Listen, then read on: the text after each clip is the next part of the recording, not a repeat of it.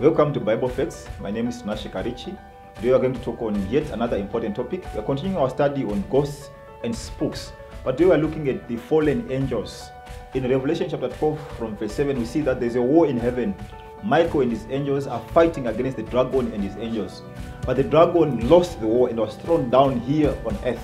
And heaven rejoiced because the devil was not there anymore, but he came here to earth. And when he came here, he came with a third of the angels. Now, we discussed before that the angels have got abilities to be in some different forms, or being in wind, fire, human beings, or coming to our dreams. But remember, the devil has got a gospel that is spreading.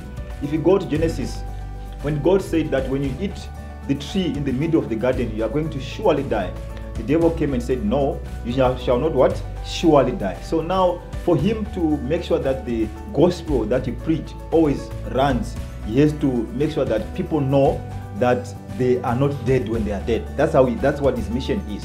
So the angels pretend to be our brothers, come in fire, come in wind, come and do anything that they can, so that they can make a pressure on us to think that our brothers or our sisters or our family members are alive, but they are dead and they don't know anything. May God bless you.